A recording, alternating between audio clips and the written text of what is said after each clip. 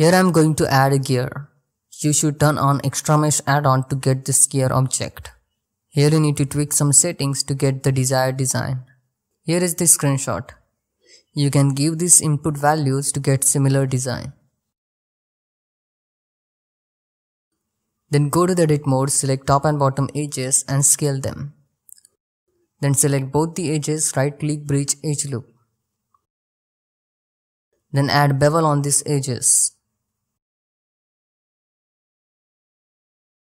Then select sharper edges and add bevel on them.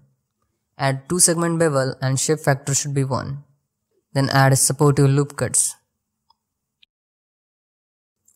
Then hit the Ctrl 2 to add sub D modifier.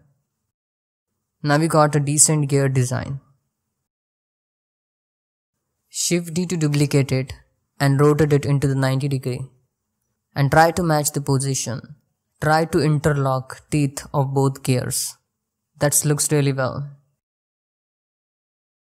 We want to rotate this gear along the Z-axis and this gear along the X-axis. Select first gear. Go to the transform, Z rotation, right click, copy as a new driver. Select second gear, go to the transform, X rotation, right click, paste driver. Now you need to open the graph editor in another viewport.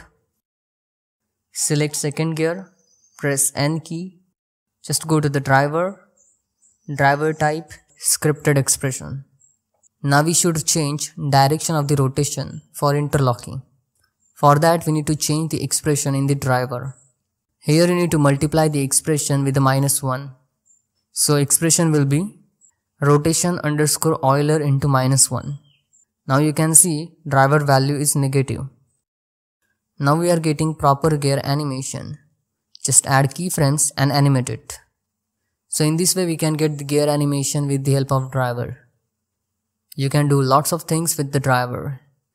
So that's it for today. Thanks for watching. If you like this tutorial then please hit the like button and subscribe to the channel. Bye bye, see you next video. Take care.